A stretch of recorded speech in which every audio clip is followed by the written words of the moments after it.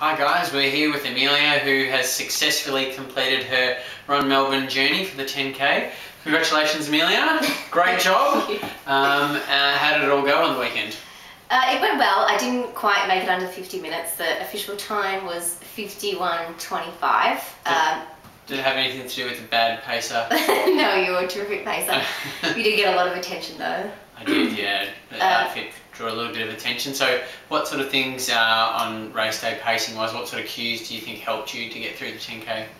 I think just having you there just slightly ahead of me helped me to push along a bit. I think my mentally got the better of me in the run. Sort of once I got to about 7K, started to hurt a lot. But still, 51:25, I'm really happy. I took 3 minutes off my personal best, so even though I didn't get under 50, it was still a really good time, and I'm happy. Well done. Yep. Good job. And what about in the lead up, looking back on your journey, what sort of things do you think were helpful in getting you there in good shape on race day?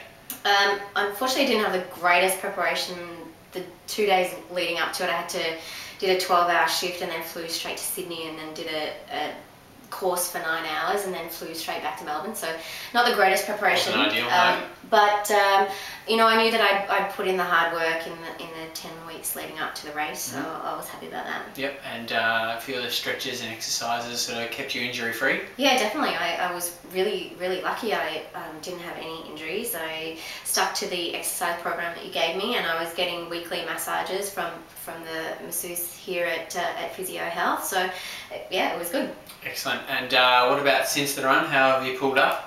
Not too bad. I'm just a little bit of muscle soreness, but after the run I got a massage at the Physio Health tent, which definitely helped with my recovery, and just back onto the foam roller, lots of stretching, and then got straight back into the running this morning. Straight back on the horse. Yeah. Very good. And so what's the next plan? Well, I'll do the 10K again because I really want to break this 50 minutes. So probably aim for the Melbourne Marathon in October, I think, doing the 10K, and then after that increase the distance to 14K at City to Sea in November. Fantastic. Sounds very promising. All the best with the plans in the next few months, and congratulations once again. Thank you.